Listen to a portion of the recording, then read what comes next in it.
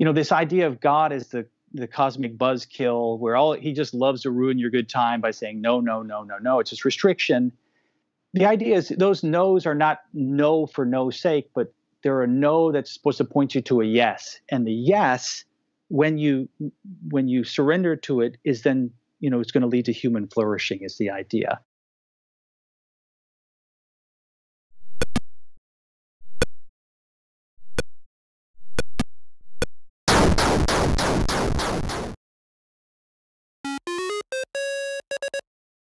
Hello, and welcome to Unsafe Space with Carter and Keri. Today, we are honored to get to interview a man that I've come to know in the past few months, who I really look up to. I'm very excited about this. I'm going to let Carter do the bio, and then I'll say my hellos. Thank you, Keri. So we're going to talk to Bradley Helgerson. Bradley serves as the Minister of the Word for the Church on the Square in Georgetown, Texas. He's also a PhD candidate in Church and Dogma History at Northwest University.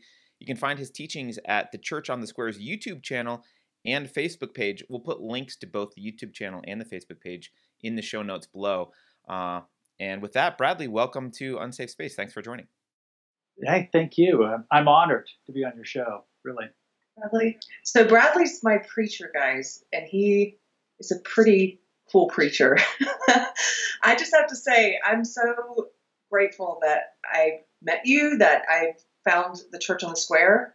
I can't remember how I found it, but the very first service, I went in and I had been looking for a church for a while, and I've spent some time at different ones.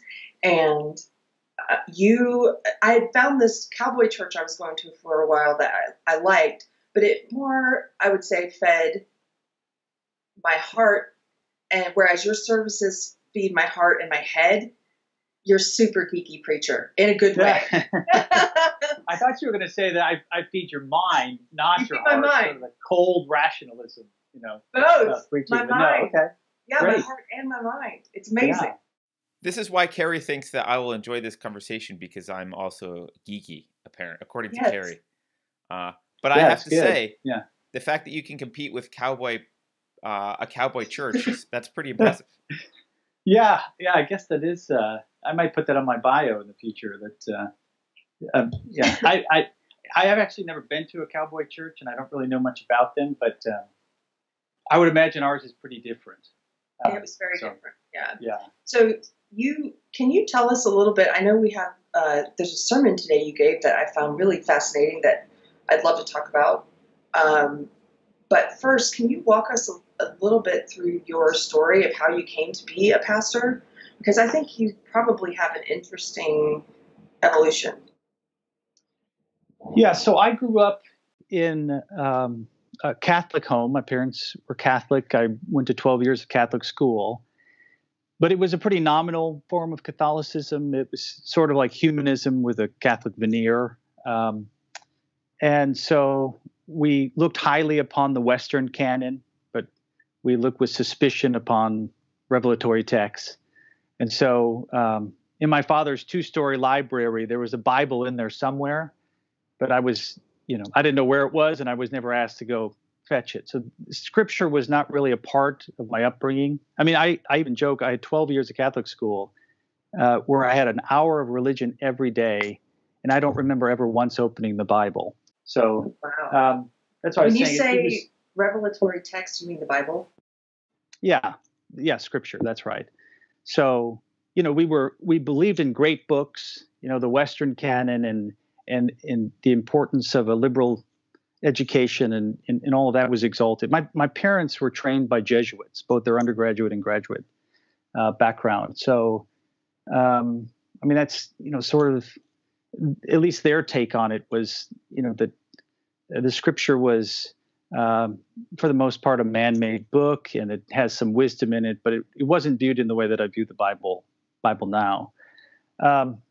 So I remember as a child having a very innocent and strong faith. I believed in God, and I would earnestly pray to him when I was, afraid or anxious about something. And to be honest, I really felt his presence in a very powerful way when I would pray to him as a child. But over time, it's Tom Holland talks about the losing of his faith as sort of just turning down the dimmer switch. And I really identify with that. As time goes on, that relationship with God just receded into the background. To be honest, as I got older, I just didn't think about it very much, and it wasn't fostered. So it just sort of went away. And then, when I went to college, I started to think about it a little bit more, and I thought, okay, well, I think I'm an agnostic. I don't know. Being an atheist at the time, at least, I felt like I was making a truth claim that that I knew something, that there is no God, and so I felt like I didn't have good enough evidence for that. So it was safer to say I'm an agnostic. And I went to school in upstate New York, and everybody was an agnostic or an atheist, or at least everybody I knew. And then I went to graduate school down in Texas, and I met my wife, who was, we used to say, an out-of-duty Christian. She grew up as a Christian, and she's not completely fallen away, but the fact that she started dating me was a sign that she was, out of duty, because I'd become, I won't talk about that. But anyway, and really the sort of the journey back to faith was, Clay Routledge, the behavioral scientist, talks about how everybody has a need for meaning in their life, but for some people it's more acute than for others. It seems that I'm way on the side of needing meaning, and that it's very acute for me. And after I got out of sort of my early 20s, I started to look around and realized I really needed something that gave my life meaning, purpose, and value in a substantive way. And when it came to Christianity, I was sort of inoculated to it, right? I felt like, okay, well, I already know all about that because I grew up Catholic. And so that was just off the list. It wasn't even a live option for me. And so I started to explore many other things, looking for this kind of meaning. And as the journey progressed, I became more and more desperate. The world became darker and darker. Sort of the nihilism of my current worldview really began to crush me. I mean, it really began to crush me. It really became very dark in my own mind. And so, sort of long story short, is eventually I got to a point where I tried everything I could think to try, explored every worldview I could think, and finally, just out of desperation, with absolutely no expectation that reading the Bible would offer me anything, I turned to Scripture. At that point, my wife had already come back to the church, and she was attending, and so she was encouraging me to at least give it a try and to read the text of Scripture. And it was just absolute desperation, and I started to read it, in particular to read the Gospels and to really try to get to know who this Jesus is that's been so influential. And that was really it. It's about a 6-month journey of shifting of my worldview, of a transition. But it was really coming to know the person of Jesus in the text of Scripture that I found to be most pivotal in me making that transition. I felt like he knew me, right? He knew the deep darkness in my heart. There was just this sense from Scripture that it knew who I was and it knew what I needed. And so that really resonated with me. And, and as I said, it's a 6-month journey to that. It makes it sound like it was instantaneous, and it wasn't. It was a long journey there. But as soon as I was converted, I felt a call to preach. And so there was a period of sort of training that was, that I had to go through and all that. And then I just started preaching, and I've been preaching ever since. So how did you transition from, because you already had the mindset, it sounds like growing up from your parents, of this was just a book written by some people, and maybe there's some insights in it that were passed along through stories.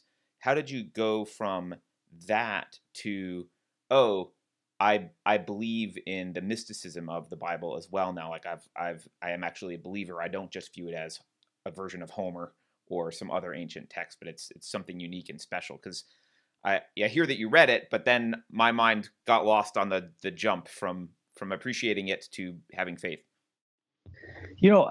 I mean, maybe this is because I'm a modern person. I wish I could say that it was arguments that got me there, like I got into apologetics and I, looked at all the evidence for why we should trust the scriptures and all of that. It wasn't actually any of those things. In fact, my interest in apologetics has come after becoming a Christian much more so than before. I just wasn't really interested. I guess I was so desperate to find deep meaning that that aspect of it, which, is a reality and it has to be dealt with at some point, right? Because I don't want to believe something that's false and a fantasy and all that. But my reasoning was motivated, right? So really, as I said, I think it just as I read it, to me it had so much credibility. Reading the Apostle Paul, for example, which I would say, most historians are going to say that, at least some of Paul's writings are historical. He was a real person, that had a real radical change of life. And, the idea that this person could be deceiving me and yet at the same time be teaching what I was finding to be very profound ethical teaching and just profound philosophical and theological teaching just didn't seem to make sense to me, right? It seemed authentic. And I guess that was really it for me. Is it just had a ring of truth to it, and so that was enough at that point to say, this. And again, the pressure that was upon me as a Christian, I would say God was putting this pressure on me, right, so that I could see the truth of Scripture. But the pressure on me was significant, so I was ready to surrender to something, right? Maybe surrender my life. I mean, to be honest, and this really spoke to me on a deep level. And so, again, like I say, I wish I could say it was cold hard reason, and I really sat back and said, from the balcony, viewing all the evidence and weighing it in an unbiased way, and which I've come to think that has to be a part of it, right? The myth has to be fact, but at least for me, I think that's secondary, and I know that's a sin in or at least it used to be in the modern world to say that those kinds of things are secondary to me, but that's just the truth of it. I think I know kind of what you mean, because Carter and I've talked about on the show before that, well, I believe in other ways of knowing beyond just reason and logic, right. But we don't use those, we don't assume those other ways of knowing when we talk to guests or when we try to have rational conversations with one another. I would never tell Carter, well, you're wrong, and I just know it from, my spiritual place. Like, I just don't, I don't base arguments there, but I do believe in other ways of knowing, and I can't, it's interesting for me to hear you say you wish you could say it was about arguments, because I often feel the same way. It's like, I can't really explain why I believe what I believe now. I just do. I feel like God spoke to me a few times, and I can't even really explain what that was like. It wasn't an audible voice, but it was like touching me in a way that I felt like I understood things, and not in a rational way. Right. And I have atheist friends, not Carter, because Carter's very considerate towards and very charitable towards Christians. But I have another atheist friend who's very argumentative with me, and he insists that I've just had some type of chemical in the mind, some type of euphoric experience that science can't explain. Well, okay, I don't care if he believes that. I don't believe that, but I understand it's a perfectly reasonable thing to believe. So it doesn't bother me that he thinks that. With regards to other ways of knowing, right? I think it's kind of like if you went into an art gallery and you saw a beautiful painting, right? There's on a level of intuition, right? It's not that you most of the time sort of stop yourself and say, okay, let me analyze the painting and break it into pieces and try to, there's not a deliberative component to it where I'm trying to think through why this painting or whether or not it's beautiful, right? You just have an immediate reaction to it, right? Our aesthetic judgment is almost like a perception. It's like aesthetic perception. It's like when I look out the window and I see a tree, I automatically think tree. Oftentimes with aesthetic judgment, it's like that. we just get an immediate sense that this is something beautiful or this is something that's ugly. Now, of course, that sense is trained through, the social imaginary, through your worldview. But I think moral perception works in a similar way. And so I think there's been a long period of time where this kind of knowing has been dismissed as just, meaningless, and it's just about cold hard reason. But that's just not true for the vast majority of our experience throughout the day, right? We're working on what Aristotle would call the habitus, right? It's just sort of an instinctual interaction with the world. And I think those things have real merit. I mean, I think the imagination is a capacity that we have versus reason. Reason sort of breaks all of these, breaks something down into pieces and analyzes them. But imagination is the ability to put them together, right? So if you were to look at a waterfall, you could sort of break down all the pieces of it. If you stood, in Zimbabwe at the great waterfall that's there, Victoria Falls, which is one of the marvels of the world, you could, in a very cold way, break it down to how far the water's dropping and how many gallons and all this stuff. But we have this capacity to put that all together and to see beauty in it, right? Which creates wonder and awe.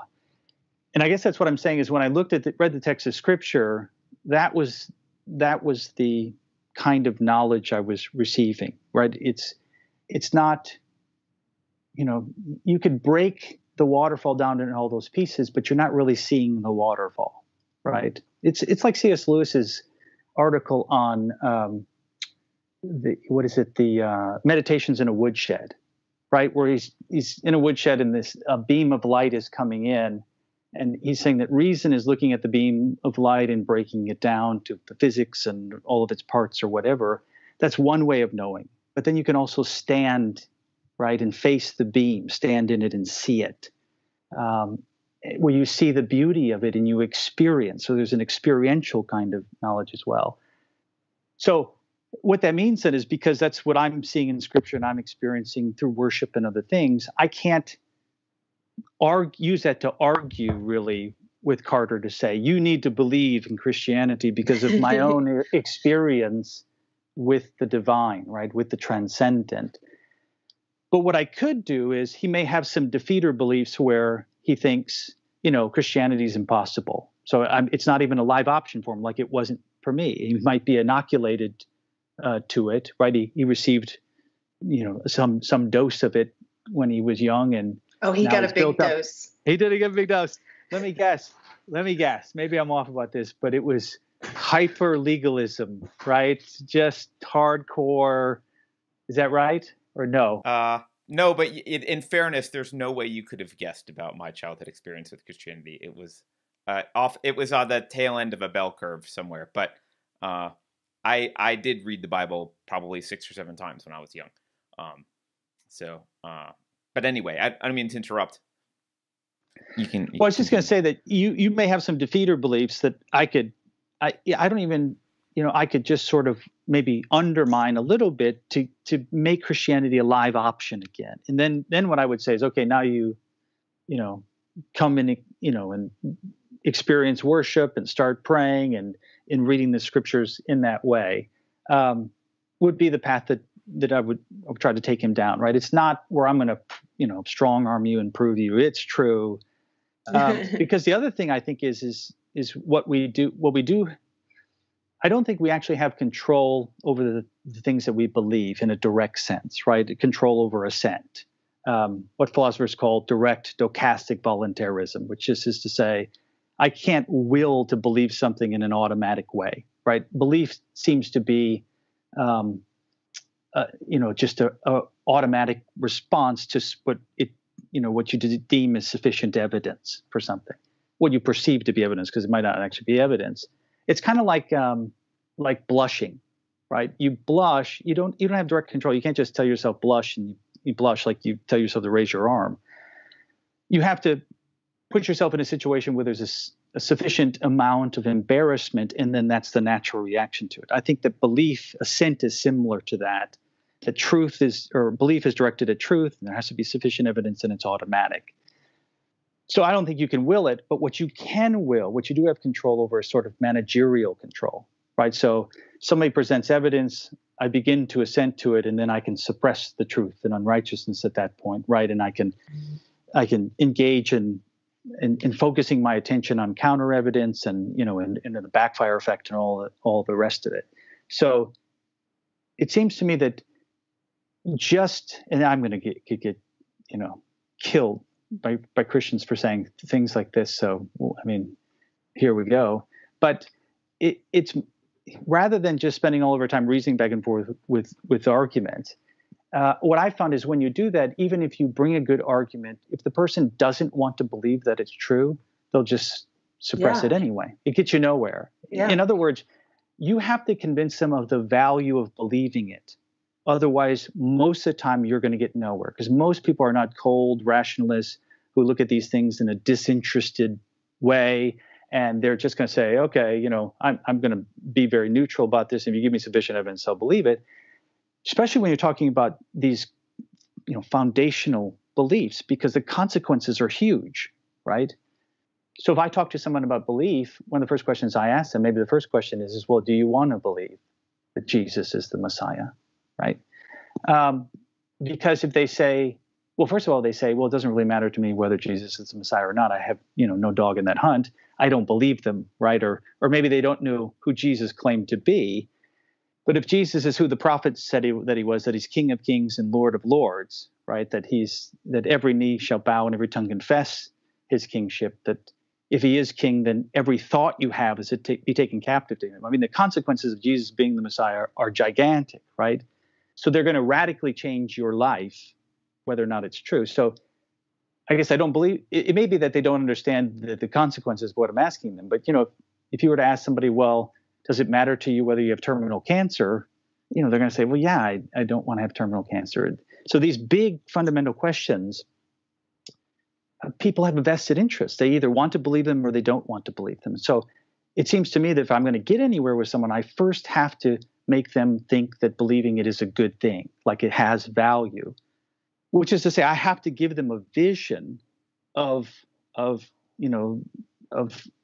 so that they can see its value. I got to show them, give them a glimpse of the beauty of believing it, of the vision of the good life that Christianity has to offer, and for them to say, wow, that would be cool if it were true. If it were true, I like that. If it were true, yeah. And that then that what it tells you is, okay, they have some defeater beliefs that make it impossible for them to believe, and then you try to undermine those. Again, just trying to get them to move in that direction. So it seems to me that. And this is true of any disagreement you have with somebody, if it's issues that matter, is you have to, if they have a vested interest, you're going to have to demonstrate to them that it's worth believing your side, that it has value. Otherwise, the discussion is interminable. You could give them a great argument. Because here's the other thing with these arguments, especially when it comes to this, is another thing I'll get killed for, but especially when it comes to God's existence, there's a way to wiggle out of all of them, right? There's always a way to reject them in your mind and say, okay, well, it's the probability is below 0.5, or it's certainly not certain, and there's always a way to kind of wiggle out of them. So the best thing to do is to first convince someone it's of value and then move on. So. There's a lot in there. Yeah, sorry. No, it's okay. There's a lot in there. And I do feel the need to defend reason just for a moment. Okay, sure. Because I don't view reason. So there's some things I agree with in there, which is you talked about looking at art. There's an instantaneous kind of evaluation that is we'll say emotional, psychological evaluation of the art, right? But we do know that is based, as you mentioned, on your worldview. It is based on things that you've perceived and decided upon in your life. So that's fine.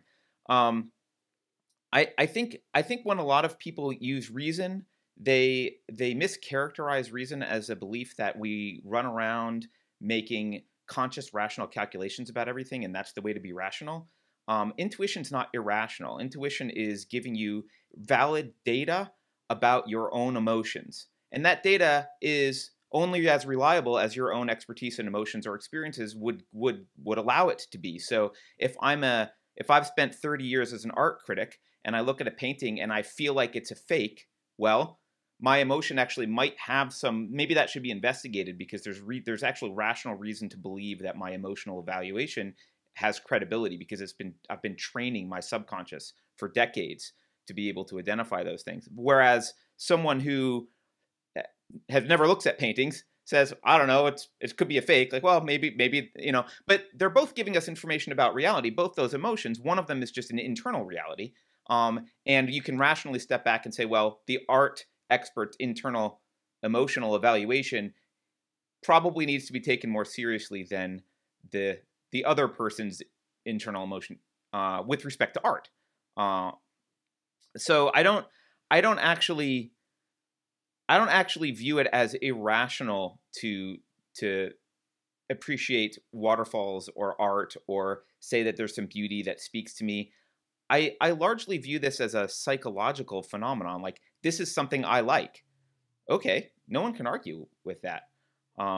So I guess that's there's like lots of things you said, but I'll just pick on that one and throw that out and see how you respond to that. Yeah, actually, I think I agree with you almost 100%. Because let's say that I take a art appreciation class, right? I mean, the purpose of the class is to teach me to appreciate art, right? So when I start that class, I don't actually appreciate art. I appreciate the appreciating of art, right? And so the teacher has to transition me from appreciating to actually appreciating. And I guess the point I'm making is yes, you use reason to do that. You can break down the paintings and talk about, the balance and the color matching and, in the styles, the genres of the paintings and all of those things. All of that's absolutely necessary, right? To help me get to the point where I appreciate it. But at some point, all that has to come together, right? At some point, it's got to come together where and maybe for the first time, where I start to actually see the beauty in this art. And so, from my worldview, the notion of beauty within the Christian tradition really has this transcendental component to it, right? Like Roger Scruton used to like to say that beauty is a traveler from another world who bids you to come and visit. There is this transcendent like experience of wonder and awe that accompanies that experience of beauty. So yeah, I totally agree with you. I think, in fact, Jonathan Haidt, wrote a very influential paper that's essentially we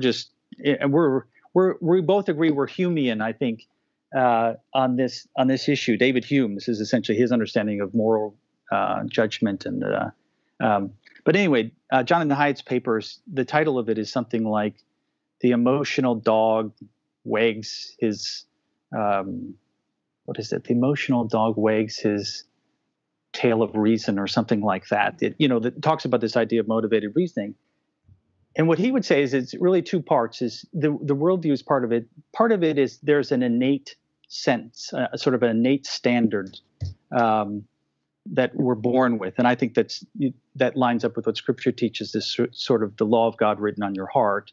But then that is shaped significantly by the culture, right? The cultural complex, the social imaginary in every way. So your instincts are trained, right? You're trained to find something offensive or beautiful, both in a moral sense and an aesthetic sense. And I think that's actually what education is. We've missed the boat big time. Its purpose is to train the affections, right? It's to train people to love what is good and despise what is bad. And most people will say, well, that's just indoctrination. But I think you're actually engaging in that no matter what you do, right? You're giving students a vision of the good life, no matter what, even if you teach mathematics, there's a way to teach it that supports that particular vision. And so, but that's the point, right? So that I don't have to reason through and try to figure out, is this something that's good or not? It's the same thing with perception. Most of the time I look at a tree and I say tree, but I might look at some bush tree thing and I'm like, I don't even know what that is. And I have to deliberate, go through a deliberation to figure it out.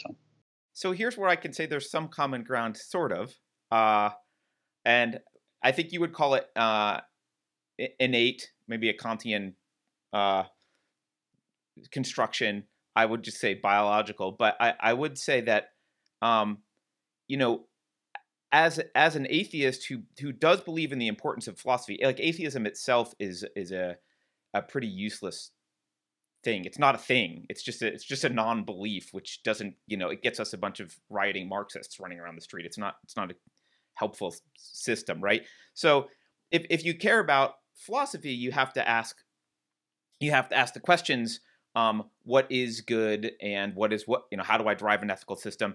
And I like to use, and this is one of the things that I appreciate the Bible. I think the Bible has, through stories largely, but also just through outright stating, has codified a set of moral principles that have, at the very least, even if you're going to be cynical and say there's no such thing as good or bad, which I don't think is true, but even if that's your stance, the Bible has codified those things and passed them down in a way that comports with survival of that belief system in that culture. Like it works. It's a pragmatic working way to run a society, even if that's all you're going with. And so from a philosopher's perspective, I kind of look at those things and say, okay, well, those are like a sanity check. If you derive a moral system where murder's okay, that should give you a red flag, because murder does not feel okay. Like murder's kind of culturally not okay, and there's scripture about it not being okay. There's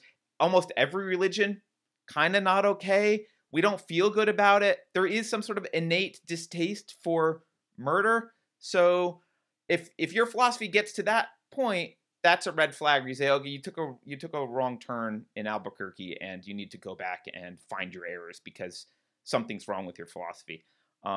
So I guess in that sense, I'm kind of agreeing with you about kind of this innate. I wouldn't say the innate feeling that murder is wrong necessarily makes it wrong philosophically, but it is a red flag that if your system has come up with murder being okay, you may want to rethink your system. Yeah, I think that's right. I think absent some sort of, I think absent God, right, some sort of objective ground for moral values and duties, it becomes much more difficult to say, just across the board that these various virtues are virtues and vices are vices. So yeah, I think you can do that though, right? Because I think you basically need to just say, if the standard is human life, right? If the purpose of philosophy is teaching humans how to live on Earth and deriving ethics, like if your standard is human life, you can actually derive pretty clear rules that comport with Lockean natural rights, which were religion based, right? Which were based on an interpretation of Scripture. You can kind of arrive at a very similar spot often. At least that's my understanding. Yeah, I mean, we could. Yeah, go ahead. Sorry, we could go off on a tangent here, Keri. Sorry. I'm enjoying seeing you guys go back and forth. That's interesting.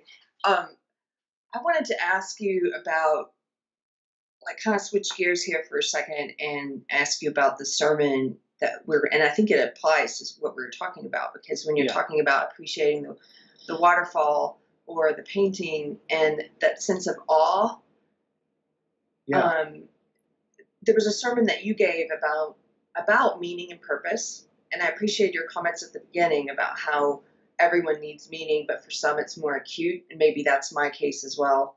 But I reached a point in my life where suddenly meaning became very important. Figuring out why we are here, all the big questions, do we have a soul?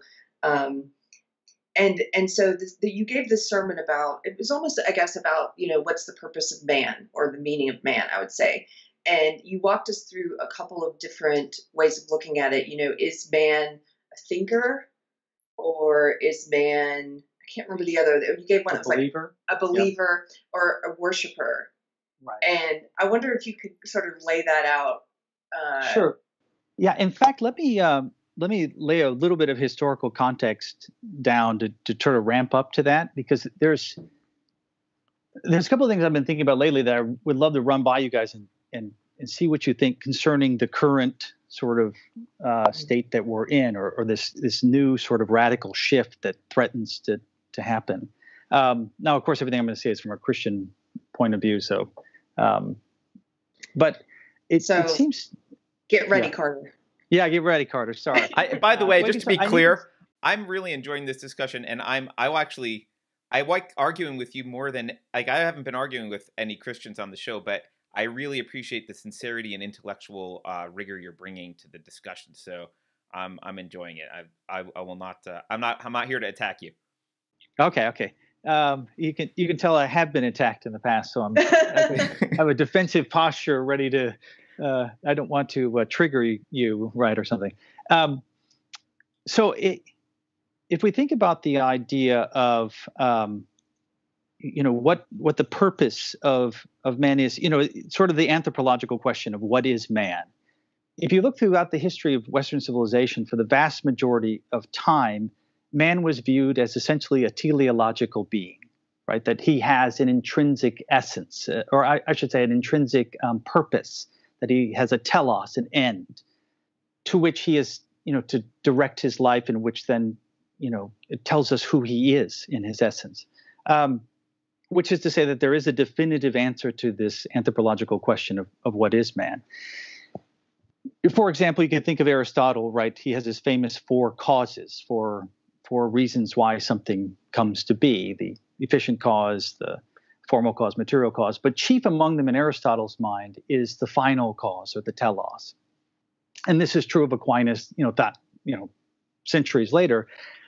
But for a modern person, that's really, really odd. We tend to think of the purpose of something as being a consequence, right, as a result, not as a cause.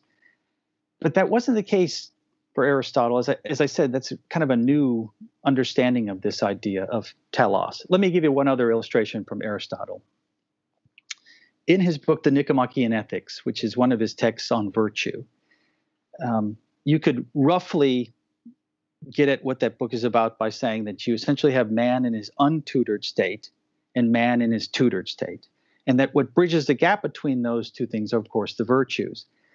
But man in his tutored state is really just man as he ought to be, acting as he ought to act, right? It's man becoming fully human, which is to say that there is a vision, the vision of the good life, of eudaimonia, which is to govern and guide all of his behavior. There is some ultimate good that gives meaning and purpose to man's life. And Aristotle, of course, thought this was true of all living things, of plants, of the beasts, and of course, of man. And, just to give a sense of how expansive this is, it's not just true in ancient Greece and in the West, but it's true in the ancient Near East, of course. You see it in the beginning of the Hebrew Bible, right? The book of Genesis. God creates the world, and he creates man in his image. There's this great creation myth, this primordial story about origins. And he places him in the garden.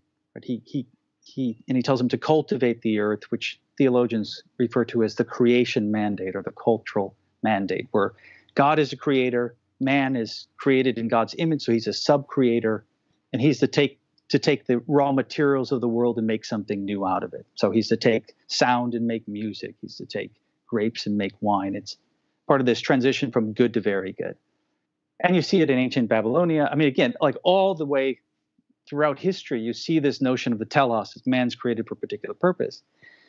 And this holds sway until we get pretty late in modernity, right? Many people marking the transition at, of course, Friedrich Nietzsche and the death of God, which Nietzsche, of course, is notoriously hard to interpret. Every time I read him, I think he's actually saying something different than what he was saying.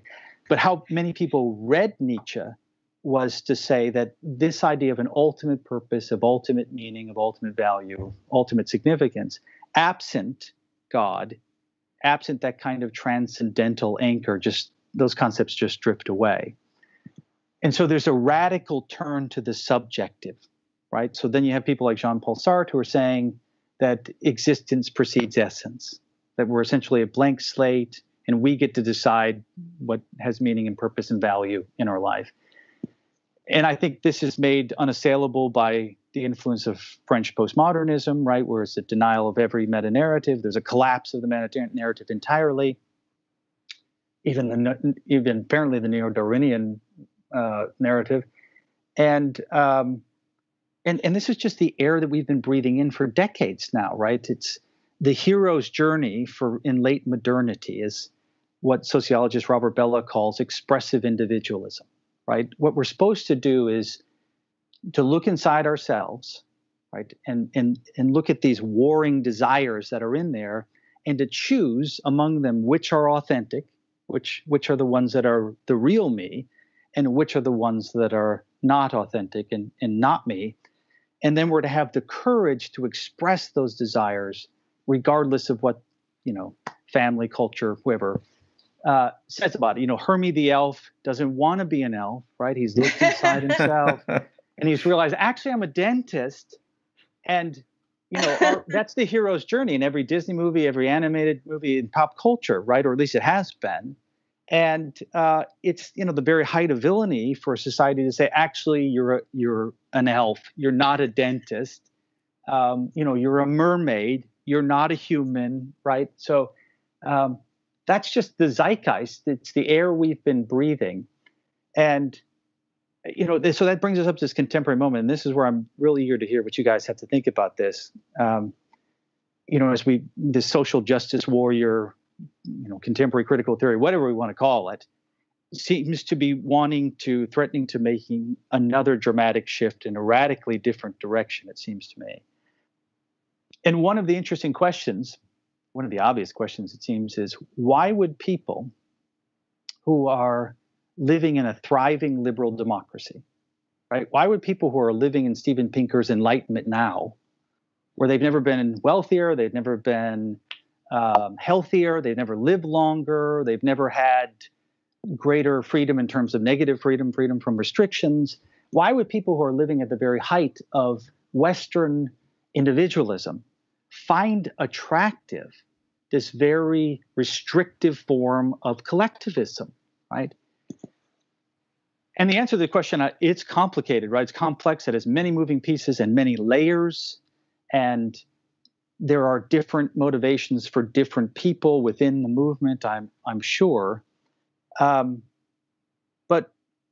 I have a theory about what I think is a piece of this. So I want to run it by you guys, and I'll try to do it quickly.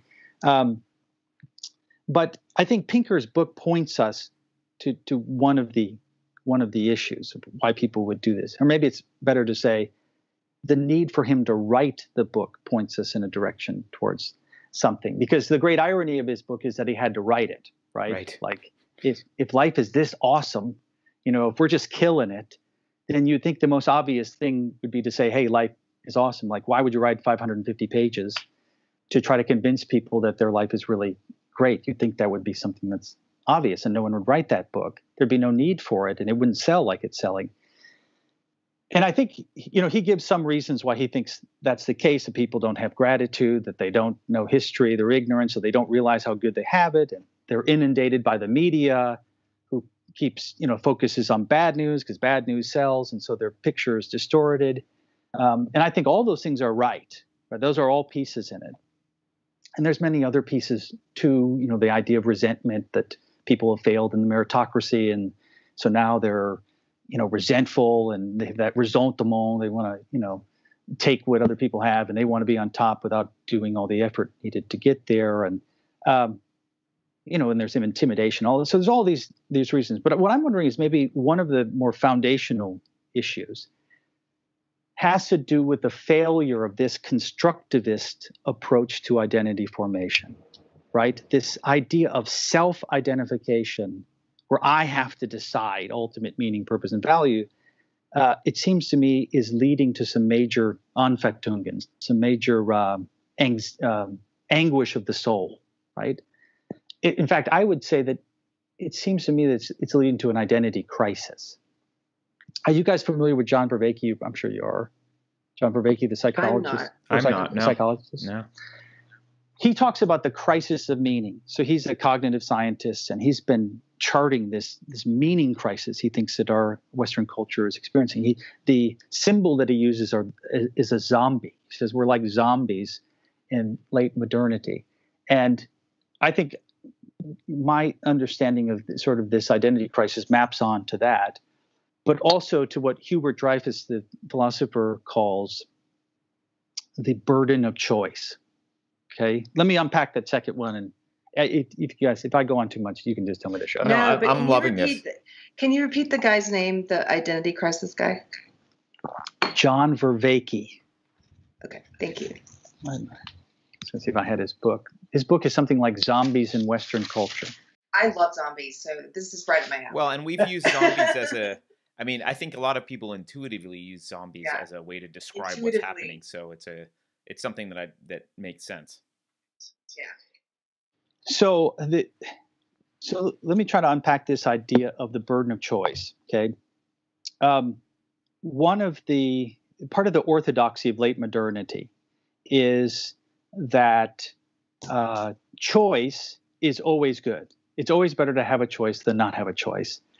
And a second sacred value, like it, is that it's always better to have more choices than less choices. And part of the reason why we exalt choice so much, it seems to me, is because we tend to equate it with freedom, right? Which is to say that we tend to have a very thin view of freedom, which is just the negative kind of freedom, just the freedom from restrictions. The freedom to do whatever you want, it's often that exhausts our notion of freedom. That's what real freedom is about, the one worth dying for, and the one that's most connected to well-being, right? Which at first might make sense, which, by the way, I do attend quite a few of these rallies where people are, throw off the mask and we want our freedom and these are restrictions. And when I talk to people there, they tend to really focus upon just this one level of freedom. But you might think that's what freedom is about. But if you consider it for a little while, you say, no, actually, there has to be something more to it, because someone who has that kind of freedom could then use that freedom to choose to smoke crack, right? And become addicted to it, and their life falls apart completely. They become homeless. And nobody would look at a homeless crack addict and say, now that guy's free. Right? So I don't know. I would. Yeah, absolutely. Okay, because freedom means fundamentally freedom from something. So you're never free from the consequences of reality. Like, he certainly has political freedom, but you're never free from the consequences of reality, and that's not a freedom you should strive to achieve, because it's impossible and it leads to suffering. So reality requires responsibility and fidelity to it, not freedom from it. So can I say something? That's how I would view it. I would look at that guy and I would say, you've pursued freedom to a place where you've ended up in a prison of your own making. You are a slave to your compulsions or your addictions. Right. And you don't even realize it. And I think people can become imprisoned, but I was imprisoned by social justice ideology. My world had become so small and I didn't realize it. I didn't allow myself to read. I cut off entire avenues of thought. I was a slave to my beliefs. And at times in my life, I've been a slave to other things that I felt like, this is my freedom. It's my freedom to drink as much as I want. Okay, right. No, you're a slave to that drink. And so I love this conversation about freedom. And I heard you give one of those speeches, and you talked about it. And the first time I had heard this concept, I think I've shared this with you before, Carter, I was blown away. I went to hear this guy speak, and he was talking about Augustine, and he was talking about the idea of freedom within boundaries. And he sort of laid out this idea of, we tend to think of freedom in this modern culture as like Thelma and Louise, like hitting the road, the great outdoors. It's always go, go, go somewhere else. Freedom from, right? Instead of freedom to, I think was the way he put it. But someone made an analogy in the Q&A portion of his talk. They were talking about artists, to bring this back to art for a second. Artists who learn technique and spend all this time learning boundaries and really mastering these boundaries and these skills. And then once you have that mastery and that knowledge, it really allows you to become so free within those boundaries to create the most beautiful works, like that painting behind you, Bradley, the most beautiful detailed works of art, versus the kind of freedom that you see in something like postmodern art, where, and Carter's definitely heard this, the last time I went to a postmodern art museum, and it was a woman, her whole display was like stuffed animals where she pulled the stuffing out and set it on a pedestal. And I'm like, that's freedom, That's not sure, art. Yeah. but that's Yeah. not art. And That's you're not right. creating anything beautiful because you're not working with, you're so obsessed with not working in any boundaries that you're putting crap on a pedestal and telling me to appreciate it. So I don't know if I'm making my point, but I see it's that exactly guy. right. I know what you're saying, Carter, but I also look at that guy and I say, that guy is not free. That guy is a slave. Sure, I think there's but a second kind of freedom. Oh, go ahead, Kurt. no, I just I don't like overloading terms and not being specific. Maybe this is just semantics, but like if you're going to paint good art, you're not free to ignore the standards by which art is judged and humans have aesthetic appreciation. So like that's ignoring reality. Like so when people value freedom, they value political freedom. They don't value freedom to like freedom to not believe in gravity. Like sure, but we're not like you're free to not believe in gravity, but that doesn't make it good that you act on that. Like so I guess I kind of see what you're saying, because there's a lot of people that use the word freedom as this floating abstraction and they're just rah freedom in every possible sense. But I think the Western tradition is really specifically about political freedom, not the freedom to ignore reality and to be free from consequences of your actions. And that includes the freedom to ignore what's aesthetically, the rules of art and make crap. Like, yeah, you can, but you've made crap. You can inject heroin into your arms, but you've imprisoned yourself and ruined your life. Like, I don't view those as I don't think fundamentally the issue is freedom there. Freedom's not a word worth talking about in those contexts. I disagree. I'm sorry, Bradley. We're having, but I disagree only because I do see culturally that's the way in which I think people think of freedom. And if you think about, I mean, I know you and I both went down various paths. Maybe I would say mine was a search for meaning. I don't know about yours, but in the nihilistic kind of places that I was looking, there's this idea of just continually pushing the boundaries, because it's almost like in the these different types of sexual, exploration communities and stuff like that, where people are continually trying to find the taboo they can break until they're getting to these really depraved places in this search of something that's freeing and meaningful to them, and they're never going to get there, in my opinion. But it's this the same thing if you want to talk about hedonism, like drugs or alcohol or whatever, this pursuit of there's nothing off limits, because this is freedom to pursue things to their end place and to keep going further, without realizing that in going further, you've now enslaved yourself to something, and maybe even the pursuit of of no restraints. You've become so limited in what you can do. Maybe we're saying the same thing. The reality of the consequences are that you're not free to do anything in life, because you've attached yourself to that heroin needle or whatever. You're we're not saying free the same to, thing. It's just semantics at this point, I think. then And line.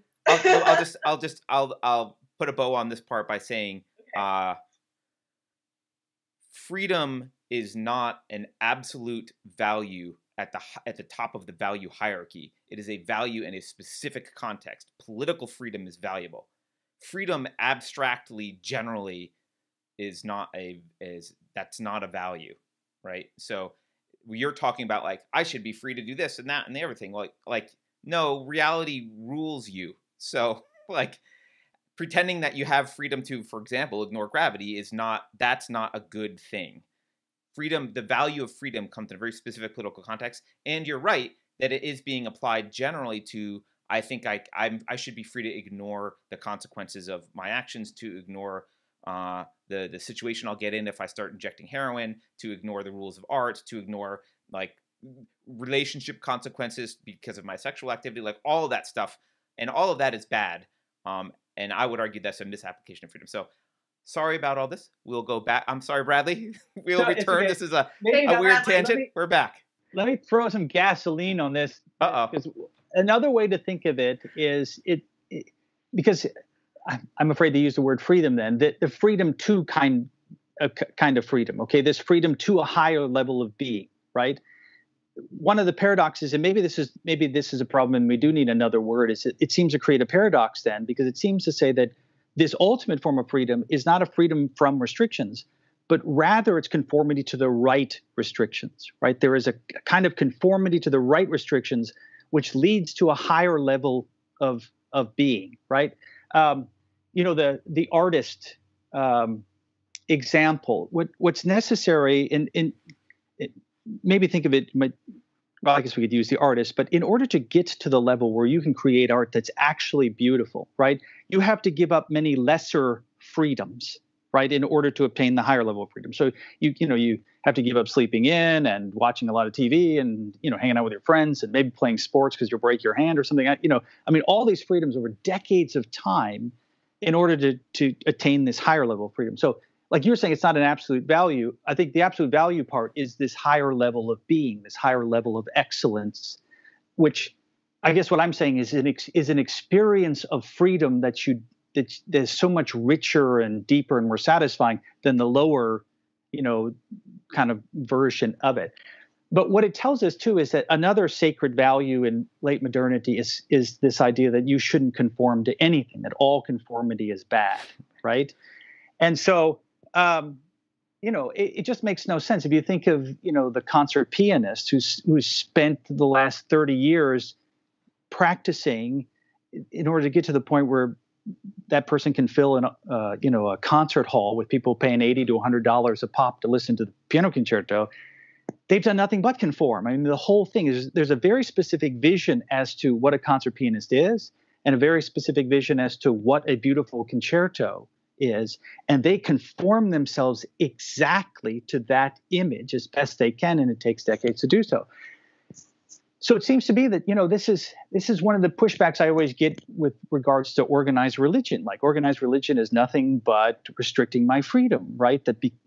Like it says in the Epistle of James, he refers to God's moral law as the law of liberty, right? Well, to many late modern people, that's a contradiction, right? You got liberty on the one hand, which is no restrictions, and you got law on the other hand, which is nothing but restrictions and no liberty.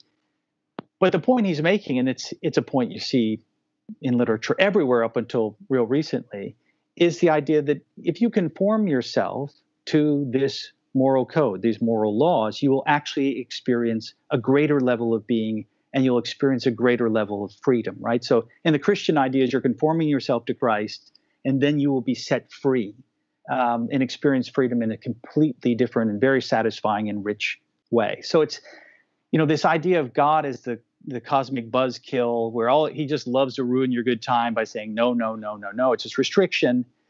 The idea is those no's are not no for no's sake, but they're a no that's supposed to point you to a yes. And the yes, when you surrender to it, is then, it's going to lead to human flourishing is the idea.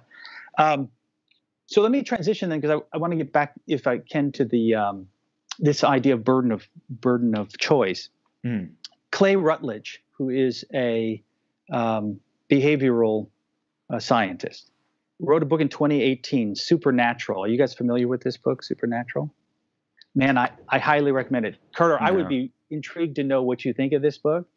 But he, as far as I know, I think he's an unbeliever, but he argues in the book that humans are a spiritual species, which is to say that human beings have an innate need for the supernatural. And it's tied into our need for meaning, and the way we get that kind of meaning in the most robust sense is through this connection to the supernatural. And one of the things that he argues in there is that organized religion does a better job of tying people to this, or satisfying this need for the supernatural. And one of the reasons he gives for that is something he calls existential agency. Which what he means by that is that in the modern world we could think of existential choices that we have sort of in tiers, like first order choices and second order choices. The first order choices are what's going to give your life ultimate meaning and ultimate value and ultimate purpose, ultimate significance. And then on the second tier, for modern people, we have a lot of other questions that more traditional cultures don't have, which are things like who am I going to marry? What career am I going to go into? How many children am I going to have? All those kinds of questions. And what Routledge says is it seems counterintuitive, but these organized religions actually, because they're often thought of as taking away agency, right, because of the restrictions. He says they actually provide that agency by, number one, giving you the answers to the top tier, right? So you don't have to try to figure out some way to ground and figure out, these really what I would think need to be objective sorts of answers to those questions. But even on the second tier, what organized religions do is give you a set of principles by which to guide you in making these kinds of decisions, and that actually creates in you the agency to make them. Because to go back to Hubert Dreyfus in this idea of the burden of choice, is one of the things he notes is that in contemporary culture and late modernity, one of the features of it is not just that now all of a sudden we have a lot of choices that they didn't used to have in traditional cultures, but that we seem to lack the criterion of judgment for making those choices, or at least making them with any degree of confidence at all. And that the choices people are making tend to be really bad choices, which don't lead to real meaning and purpose.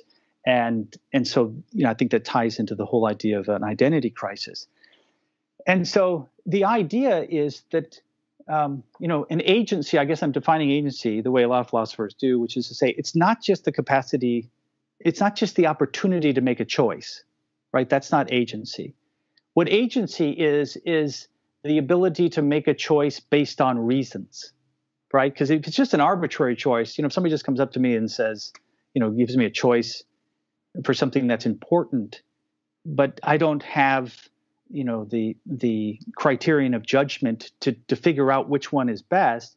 If there's huge consequences for that choice, it's a huge burden on me now, right? It's no longer, great to have a choice. I want to give that choice to someone who can make it for me, that can actually do it in a way it's reasonable, that can actually weigh these things. So it actually becomes a burden. So that's what he means by the burden of choice. He thinks that people in late modernity, in real part due to this sort of constructivist approach to identity formation, are burdened with these choices.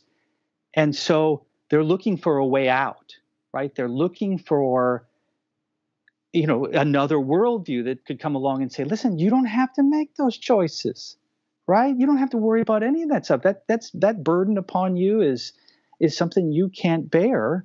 And so you can start to see that a collectivist, a hyper-collectivist view that's going to tell you who you are, and here's besides from you just tell me what you think of that in general, here's where I really want your insight on this, because this is what confuses me about the current this current ideology that's threatening or offering this sort of collectivist view is, you would think that if it is truly collectivist, that these identity markers would be set in stone, right? And because they tend to be things that are immutable, your race, right? Your age, your gender, your sexual orientation, right? That makes sense. And so to someone who's having to choose it for themselves and they're looking despair in the face, having them chosen for them is great, right? Okay, I can now this can become my whole identity. I'm a Black lesbian female, and that's who I really am, and I can be part of that group and have the group identity and all that stuff. So that makes sense. I can see that transition. I can see why all of a sudden that would become desirable. But what I don't understand is the movement seems to be almost incoherent, because at the same time, when there are some who are saying these things are immutable, you have a whole other group that are living in the past, if you will, and saying, actually, I get to choose who I am, right? I get to look inside myself, and I might be a biological male, but I think I'm actually a female. And which is to say that at least the Marxist influence of this, I don't see how that works with that kind of hyper-individualism happening, right? You got to have the bourgeoisie and the proletariat. You can't have 65,000 versions of the bourgeoisie and 65,000 versions of the, indefinite, not ending. That's like they're trying to put together individualism and collectivism into one package. And I mean, is that what you guys see? I mean, it seems so incoherent. I'll say one quick thing about that, because we talked about this very recently, Carter and I. They're now at a place where they're trying to say that what they're choosing is not what they're choosing, that it is immutable. So for example, with the idea that you can choose your own gender, that or biological sex, which they're now pushing as well, you can choose your own biological sex. Right. They originally, it started with, well, first of all, they separated the two, and they said biology is innate and gender is what is socially constructed. And so we're not attacking biology, we're just saying you can choose your own gender. Well, now they've moved on to biology. And so what they're doing is, they originally were saying, you should respect people's preferred pronouns. And if you don't, you're a bigot.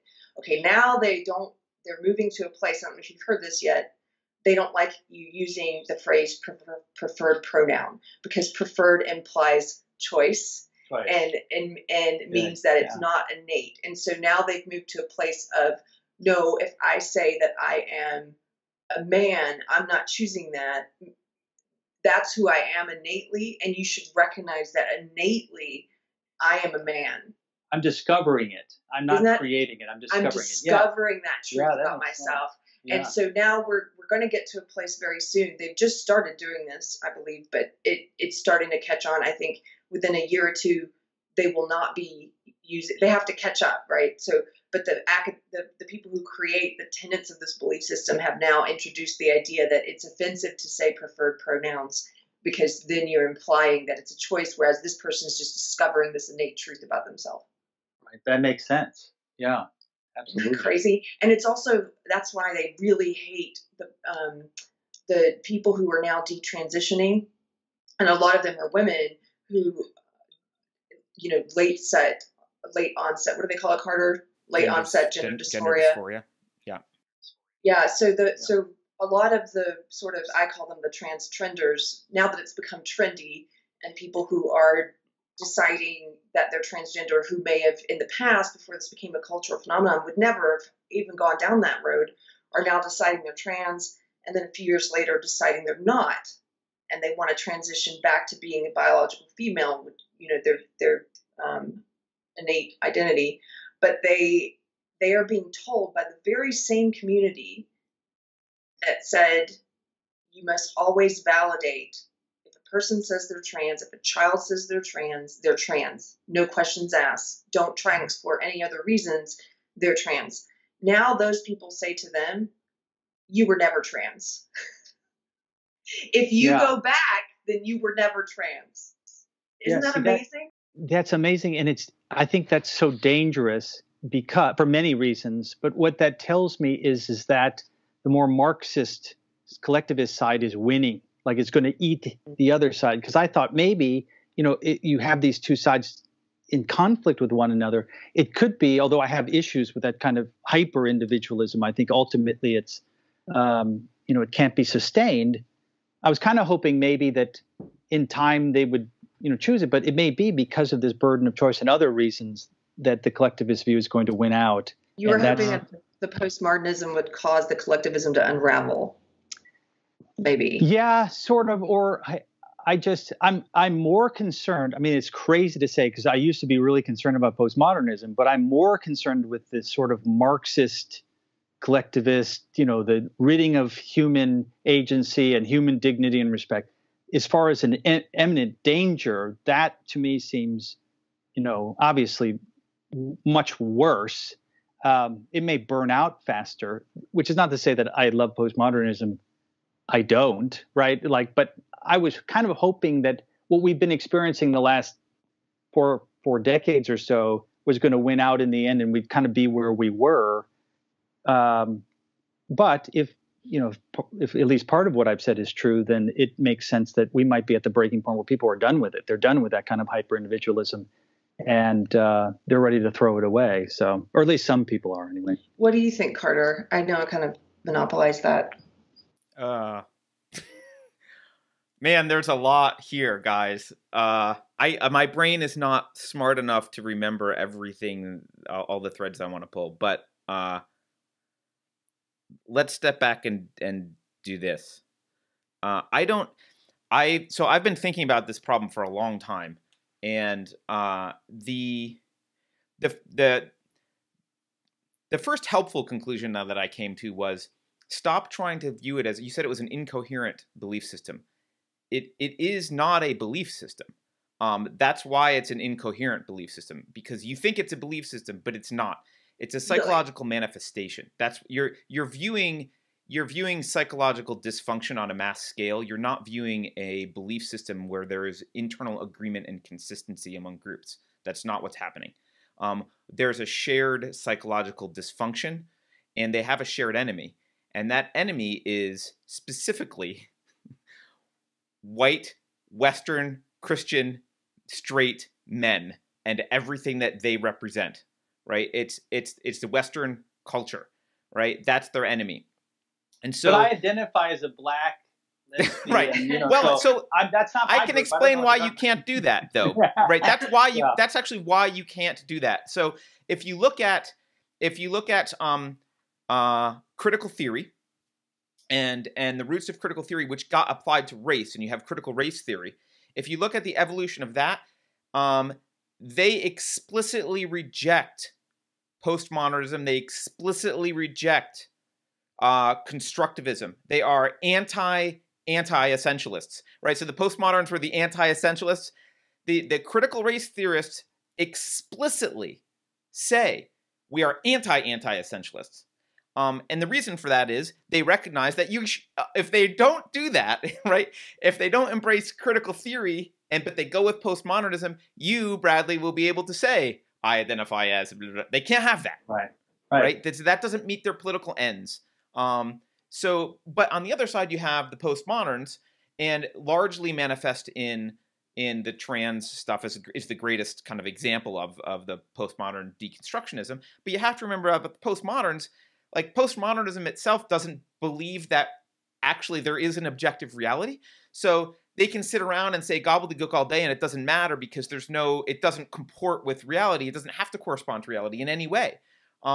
So I actually think that the preferred pronouns thing, what's happened with the postmodernism is they've tried to now apply it to reality, clearly. And so postmodernism wouldn't use the word preferred either. That's my pronoun because the utterance of me saying that's my pronoun makes it so. Reality isn't I'm not expressing a preference for objective reality. There is no objective reality. So if I say my pronoun is His Majesty, that is reality. That I've just made it so. That's postmodernism. I've made it so by virtue of my utterance. It is now true. So I don't actually see. I still see two parts to this. I don't see postmodernism falling apart like Keri does, and she's saying like you were thinking like they're going more kind of Marxist. I don't see them doing that. I see them. That's just a more strict and more honest application of postmodernism. Like no, it's not a preferred pronoun. Reality doesn't actually exist until I mention what my pronoun is, and if I'm not trans now, then I was never trans. Like, and if I'm trans now, then I was always trans. Like, it doesn't. That's how reality works for postmoderns. So, I don't think you have a unified philosophic enemy. What you have is, you brought this up earlier, right? You have nihilism. We tore down the church, like pretty severely. We tore down religion. We tore down meaning in people's lives. We replaced it with absolutely nothing. We replaced it with subjective, like the kind of freedom that we were arguing about earlier, like, yeah, party all night, inject heroin, screw rules for painting, do whatever you want, right? We replaced the two things, the moral boundaries that religion offered us, and we've gone and we've replaced literally the reality boundaries. Like we're rejecting science because we don't like it because it says two genders. We're literally rejecting everything, and we've replaced it with nothing. The atheists, the atheists too, and they get full responsibility for this.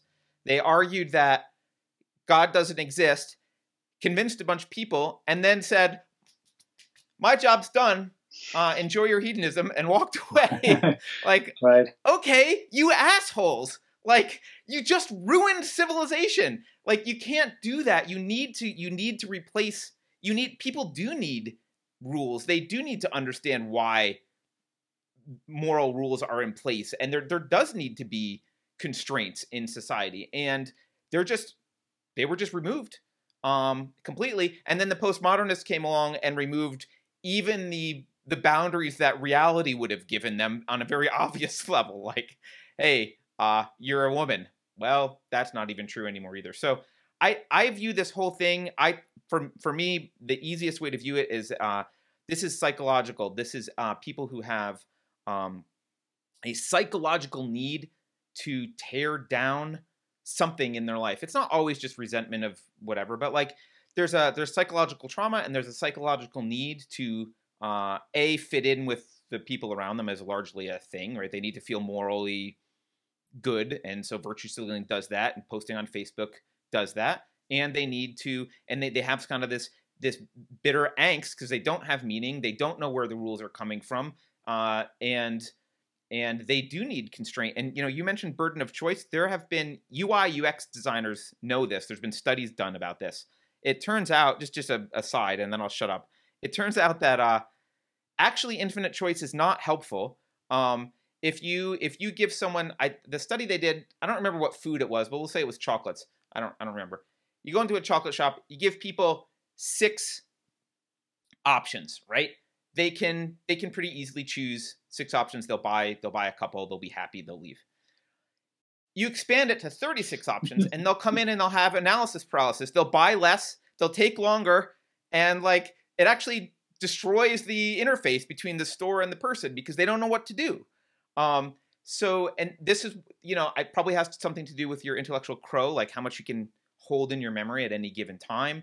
I'm not sure why, but actually unlimited choice, while I do believe politically is value, like political freedom is valuable. You should have politically not be limited.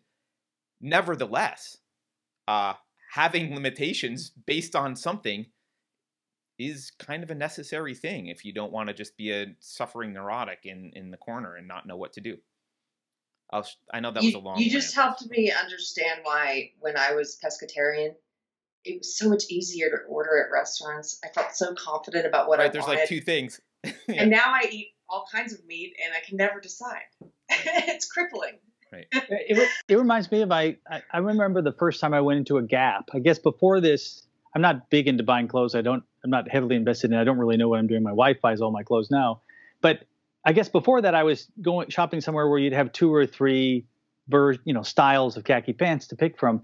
And I remember going into a Gap, and there were like 35. There was like a wall of khaki pants, and I just walked out. I could not deal with it because I didn't have the criterion for judging like the difference between them. And so if somebody would have come up to me and say, "Listen, I'm a fashion person. I can look at you and pick out which one is best for you, the right pair for you," I would have taken that offer and said, "Absolutely."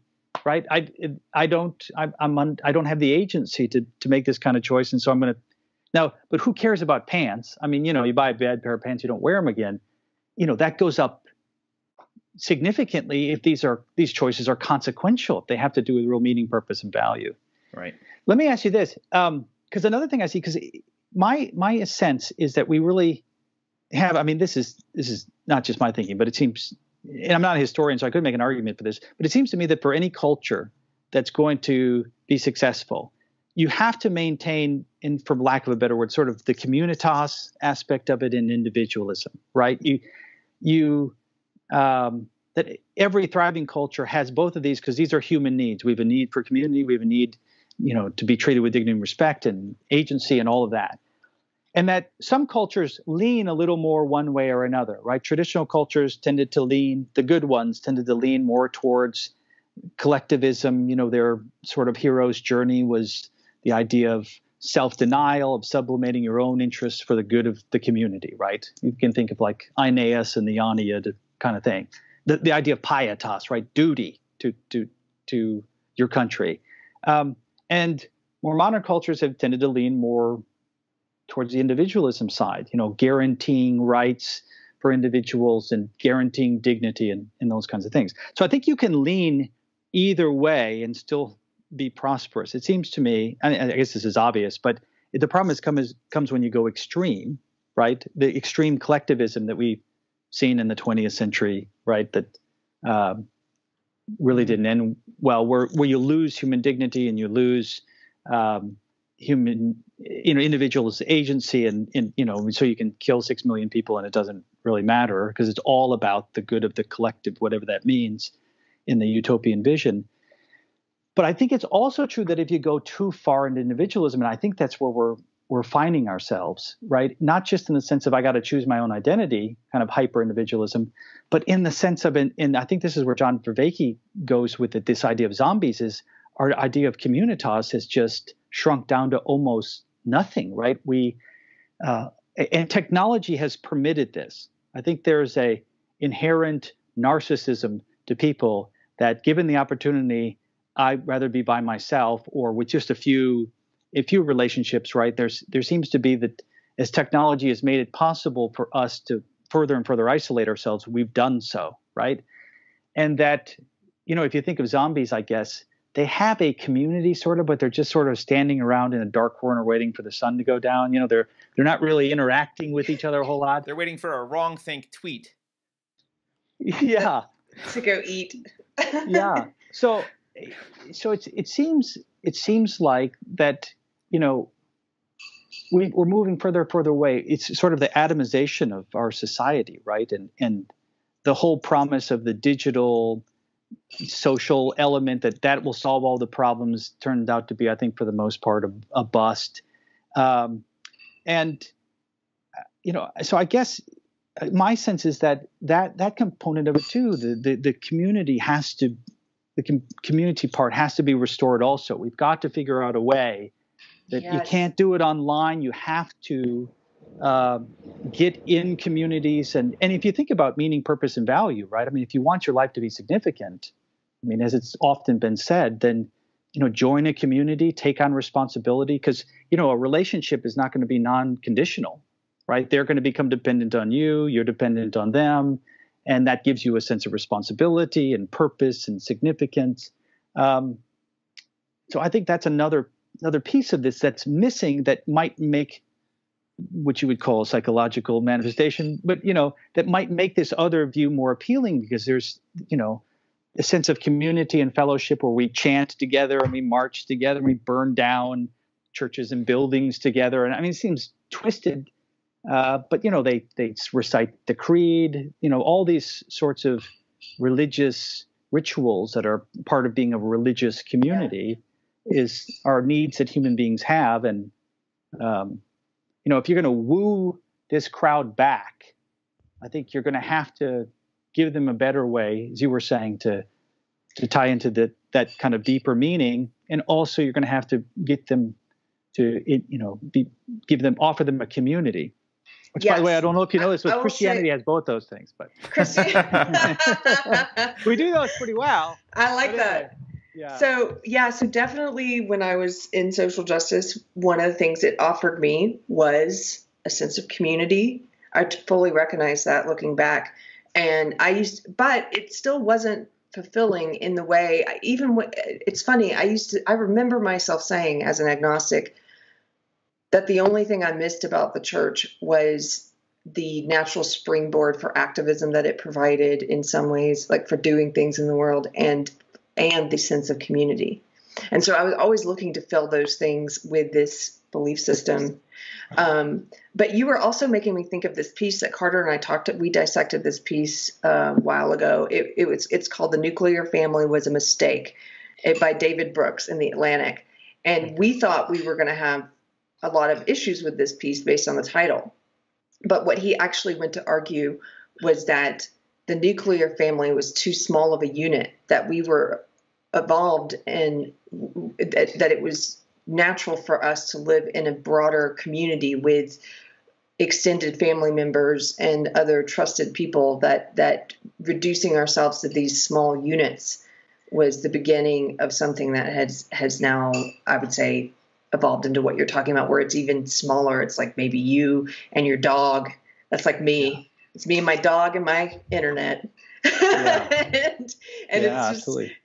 your zombies is a great analogy for it. I do think maybe it's that we've reached a place where we've become so disconnected from community that this really stringent form of collectivism is appealing, because it's all about a large amount of people. It's all about looking out for the little guy, and you feel like you're a part of this group, and not just a group. It doesn't just offer community. It gives you this sense of moral righteousness, that you're doing the right thing, that you're looking out for these groups, these oppressed groups. I don't know. I'm just kind of rambling now, but you should read that. Can I push back on a couple things? Yeah, go right ahead. One I want to push back on is I'm not convinced that technology has only isolated us. It's easy to say that, but it also we have a community of 26,000 people right now that and not all of them are in our chat. So let's say there's a few thousand who are kind of regulars. I wouldn't know any of those people, and I've made friends, and we have shared values, and none of that would be possible. I'm isolated here in California, surrounded by people from Berkeley, and I'm surrounded by a bunch of people who don't share my values at all and will probably burn me at the stake. But I have a community that it only exists because of technology. So I don't disagree, and I'll say I'm here in Denver today. Right. I don't know when this will air, and one of my very good lady friends is here, and I met her online. Right. So that's just a minor thing I want to, but I do get some of the negative consequences of technology. The other thing that I just want to push back on is I feel like the words individualism, collectivism, and community are used in very sloppily generally. I'm not saying you specifically, but I want to. Individualism, like the value of individualism is the philosophical ethical value. Like individualism as an ethic. It's individualist ethics that have been responsible for the prospering of the West. Like when you say they both prospered, no, I would rather live now than in ancient Greece. Thank you very much. I think we've prospered much more now. Our life expectancies are much longer. Our standards of living are much higher. And that's largely due to the individualist ethic. It's largely due to trying to apply the individualist ethic to political society and unleashing people's potential because they had not to use this word again, because they had the freedom to go do what they needed to do. But but individualism to me doesn't mean I don't view postmodernists as hyper individualists. Individualism is just an ethic. It doesn't mean you it's not solipsism. Individualism isn't solipsism. It's not like I get to construct whatever I want because I want it. That's not individualism. So and when I'm pushing back on collectivism is the subordination of individuals ethically to the group, and individualism is the primacy of individuals ethically to the group. I think you can have community without collectivism. So I do think community is important, but how we've modeled, at least when we've done it well in modern society, how we've modeled community through individualist ethics is voluntary cooperation among people. It's voluntary communities. And I think what we're seeing now is that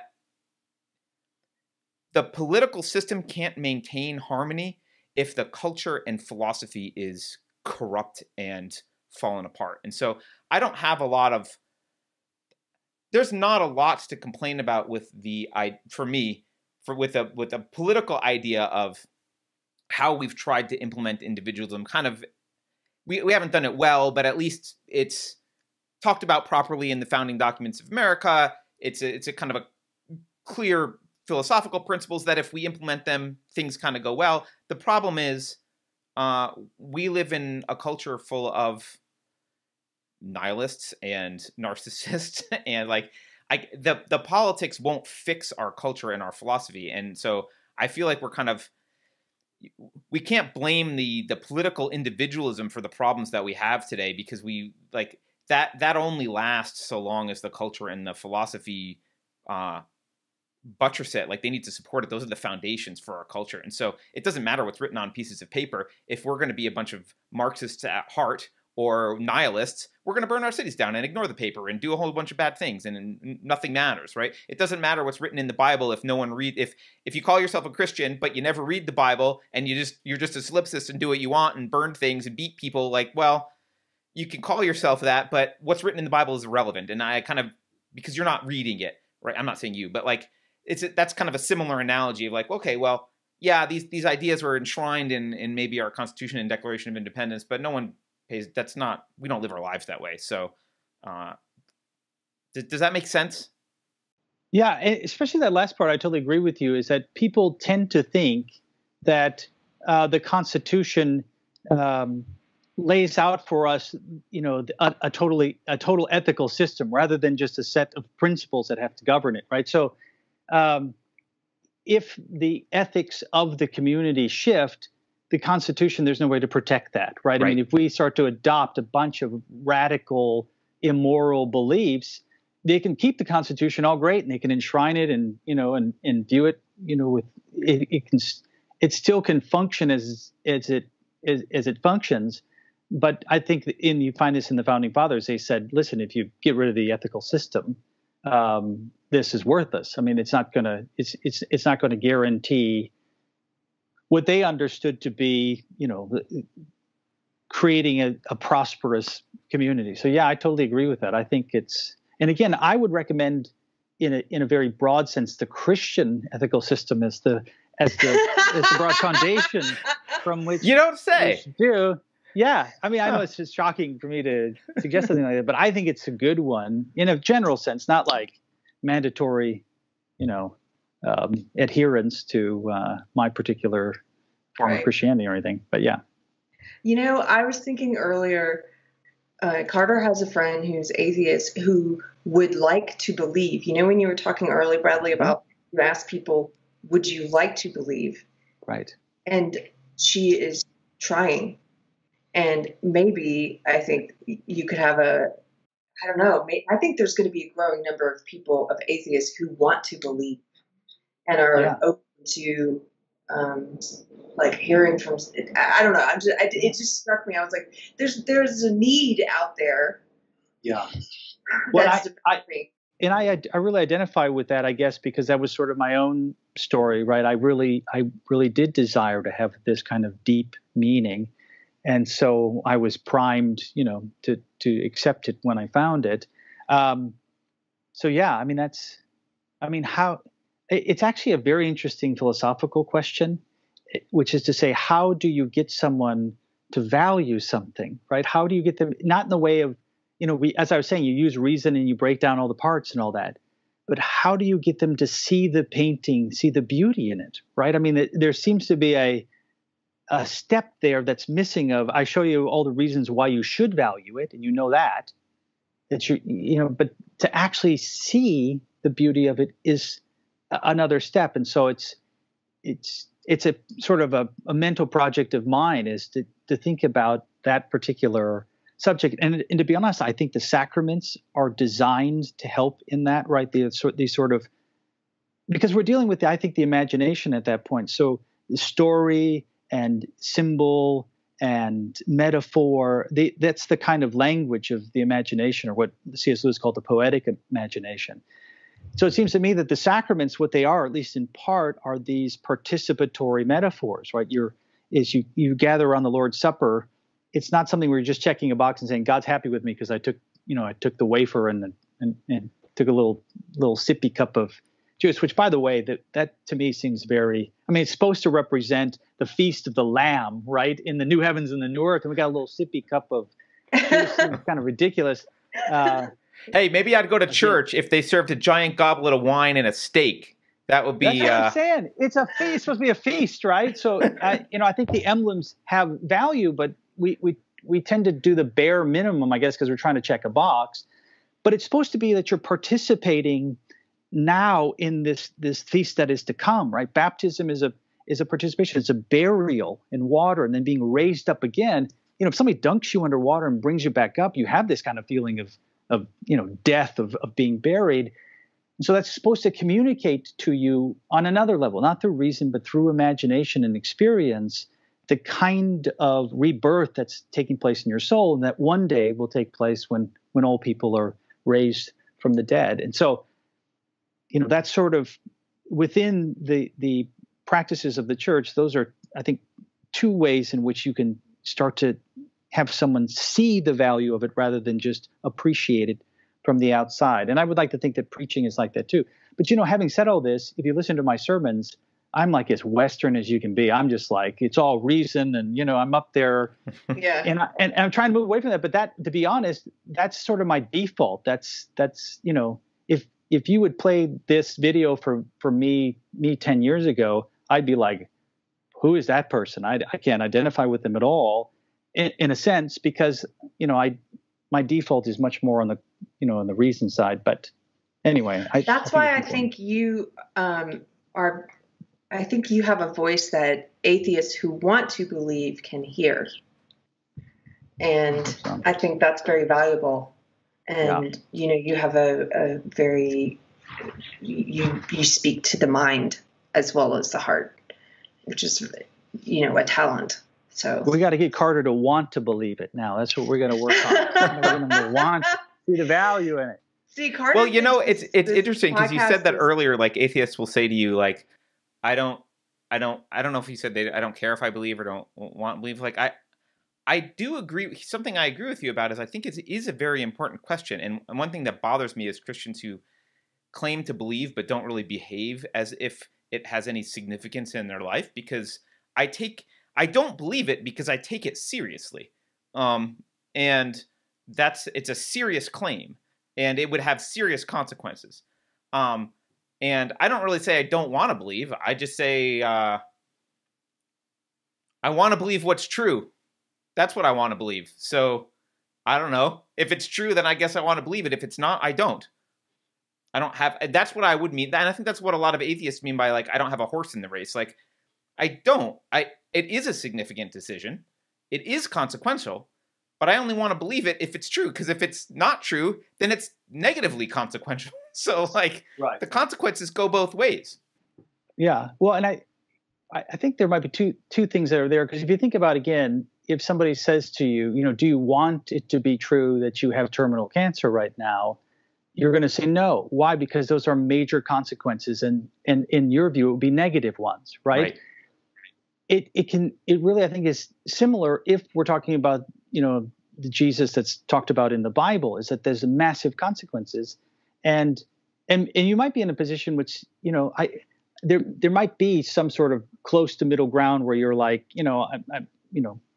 but it seems to me that people either would like that idea of it being true, or people would not like the idea of it being true, because the consequences are so huge. So, but yeah, I mean, either way, I think it helps your case to convince someone of its value before you get too deep into the arguments, because I mean, just in my own experience, people just, suppress arguments like crazy. And maybe I could say this, because I think this is important, is I don't really blame them entirely when they do that initially, right? Because we're talking about things that are going to radically change their worldview. And when you think about how worldview functions, is it really makes us feel at home in the world. It makes sense of all this data that's coming in, that it would just, without a worldview, be total chaos, right? You couldn't make sense of anything that you're supposed to do or understand anything.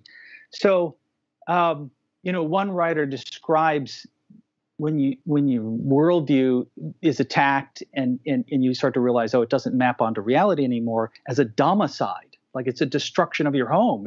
It's a very disorienting experience where you feel homeless, right? Yes. And I've actually changed my worldview twice. So I know how it's the most traumatic thing I've ever been through. I'm sure there's more traumatic things in this, but it was very traumatic because it was changing how I looked at reality.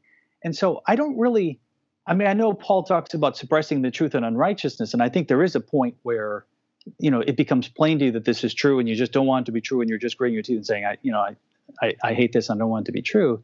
But I'm understanding that when people are resistant to evidence, because, if you're asking me to abandon my view of reality, it's going to take more than 0.6 on the probability scale in your argument to get me to do it, right? I mean, you got to really give me lots of reasons to make that kind of leap. And you need to give me an alternative vision that I think is better, right? I'm going to cling to this worldview because it's the only thing I got.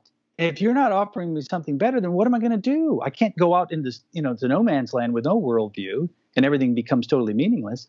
So I think we tend to cling to that worldview until, somebody offers us another one. So again, it's kind of like if I offer you one that answers those questions better than the one you have, and you're starting to see there's problems with yours, then there's a potential for someone to shift. So That's and I think they've done studies. Go ahead, Keri. It's absolutely what happened to me is that if you think of your worldview as a house, I think George Lakoff is the one I first read talk about it in this way.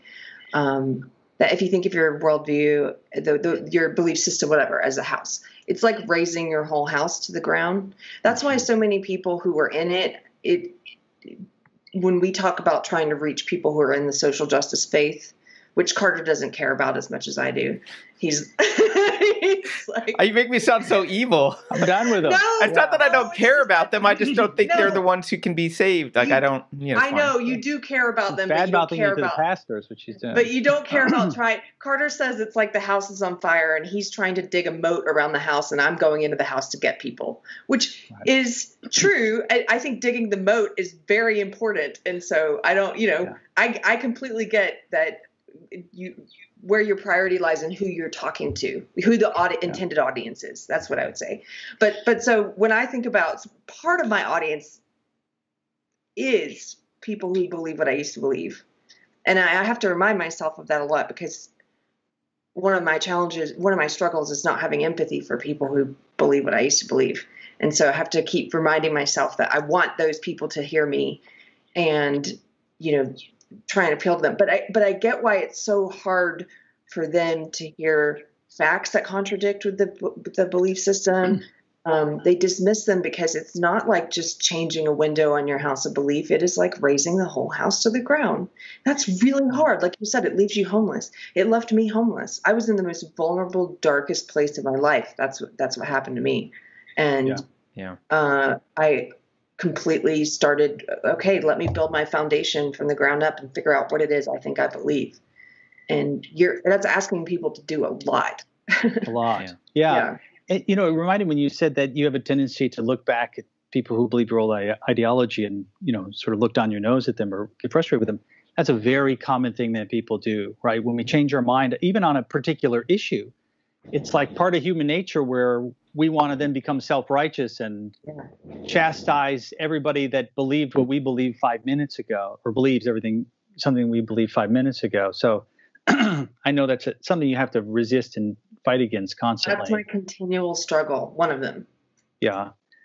Well, and as far as I get frustrated with people, obviously, too, and frustrated with bad arguments and all those things. But, an advantage I have as a Christian is I do have this ethical system which says that I have to love everyone, right? I have to love my enemies, which may seem like a total burden, right? That you have to, fight through that frustration and the feeling of just saying, I'm done with this, let them burn their own house down.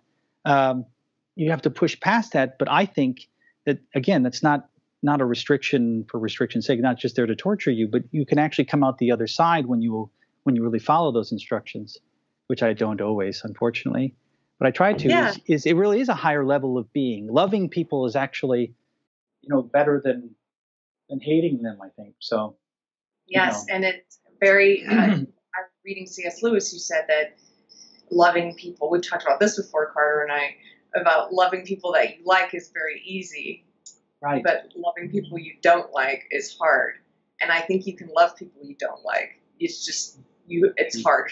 Yeah. Well, I disagree, but I know we have to end, Keri, so I'm going to bite my tongue and not say all the things that I want to say right now and let you have the last say. Thank you. The last thing I'd like to say is that, Bradley, we would love to have you back on the show another time I'd love to do it. And I thank you very much for coming on and giving us your time and your mind and your heart. And I'm so glad you guys finally met. So yeah, it was absolutely great. I could keep could keep talking to you for another 2 hours, but yeah, me too. Yeah, absolutely. All right, guys, thanks so much. Thank you. I really enjoyed it. So. And again, if people want to follow you online, they can go to Church on the Square on Facebook and YouTube, and we will put the links in the description. Great. Thank you very much.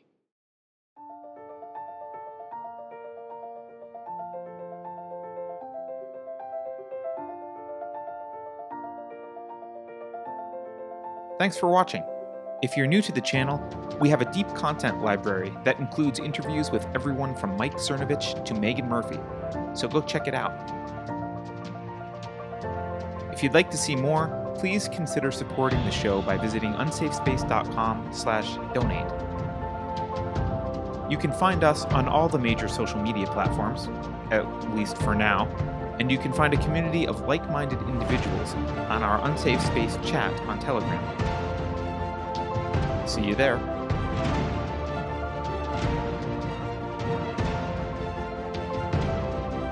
Warning. This is an unsafe space. Dangerous ideas have been detected. The content of this production has not been authorized by the Cathedral. Pay no attention to it. For your protection, the following co-conspirators have been unpersoned and marked for cancellation. Please avoid any contact with these individuals. I have calculated a 94.9% chance that their ideas are more contagious than COVID. If you think about it, no one should be allowed to express opinions. But don't. Think about it, I mean. That's not your job. Thinking has been scientifically proven to be less efficient than compliance. Remain calm. The new group of 9 people will enforce the Constitution just as well as all previous sets of 9 people have done. Computer voice Curtis. Never mind, that last line is fake news. Please disregard it and return to your safe space immediately. There will be cake.